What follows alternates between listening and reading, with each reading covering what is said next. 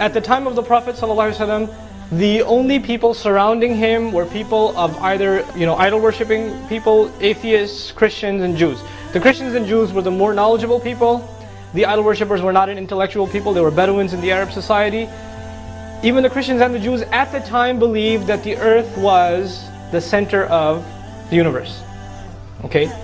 And this ayah comes down and says, this is Surah Yasin, Surah number 36, لَلشَّمْسُ يَنْبَغِي لَهَا أَن تُدْرِكَ الْقَمَرَ وَلَلَّيْلُ سَابِقُ النَّهَارِ. And then this part, وَكُلٌّ فِي فَلَكٍ يَسْبَحُونَ. In the beginning of the ayah, he's talking about the moon and the sun keeping their order, not coming out of their orbits. And then he talks about night and day not transgressing. When it's time for night, it's night. When it's time for day, it's day. And they don't transgress each other. They keep their limits. So far, he's talking about the sun and the moon and the earth and time. Right? But then he says, وَكُلٌّ فِي فَلَكٍ يَسْبَحُونَ. And all of them are floating in their own orbits. Falak means orbit. Yasbahun, to swim or to float. So all of them in their own orbits, they are floating. Now at the time, one belief was, the closer to scientific belief was, the sun is at the center of the universe. And yet Allah is going a step further at this time, 1500 years ago, and what's He saying? The earth has an orbit, the moon has an orbit, and the sun has an orbit. For a long time, European philosophers and scientists believed that the earth stood still in the center of the universe and every other body, including the sun, moved around it. In the West, this geocentric concept of the universe was prevalent right from the time of Ptolemy in the 2nd century BC.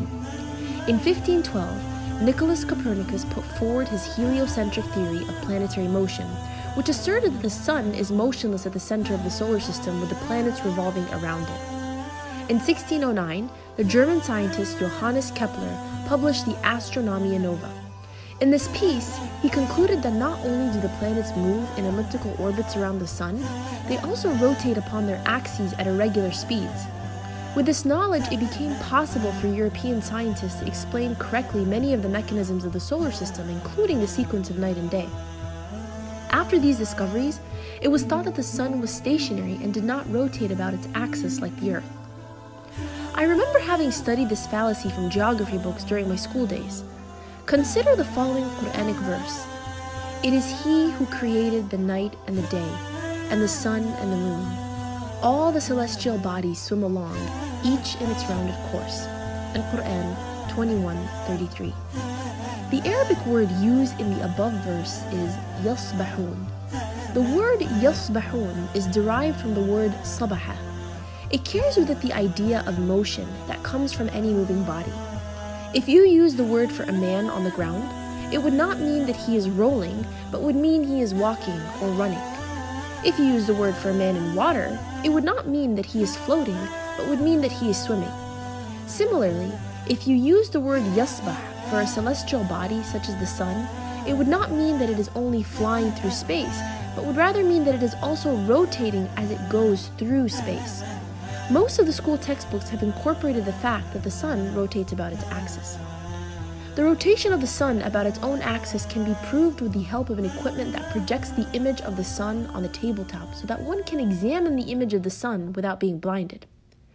It is noticed that the sun has spots which complete a circular motion once every 25 days, i.e., the sun takes approximately 25 days to rotate around its axis. In fact, the sun travels through space at roughly 150 miles per second and takes about 200 million years to complete one revolution around the center of our Milky Way galaxy. It is not permitted to the sun to catch up to the moon, nor can the night outstrip the day.